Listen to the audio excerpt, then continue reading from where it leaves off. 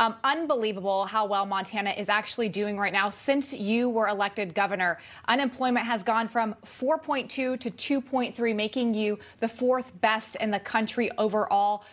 One, how have you been so successful, specifically during COVID?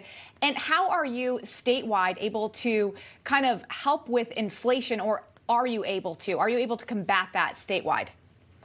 Yeah, inflation is top of mind for everyone. Our farmers are seeing it in input prices in diesel and fertilizer. Every working family is seeing it at the grocery store and the gas pump.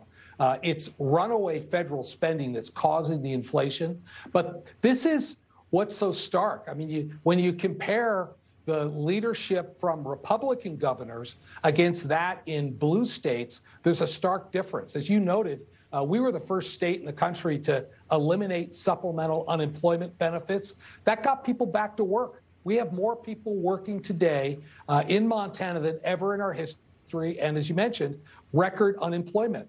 That's in stark contrast. We've been balancing our budget. We've been lowering taxes. We've been reducing regulations. Whereas in blue states, they're taking the exact opposite approach, and it's showing up in the economic numbers. Is there one or two policies that you can put your finger on that say we did this in Montana and that's something that other states should do? Well, many other states followed us. I mean, we put the incentive on work instead of not working. 26 other states followed us.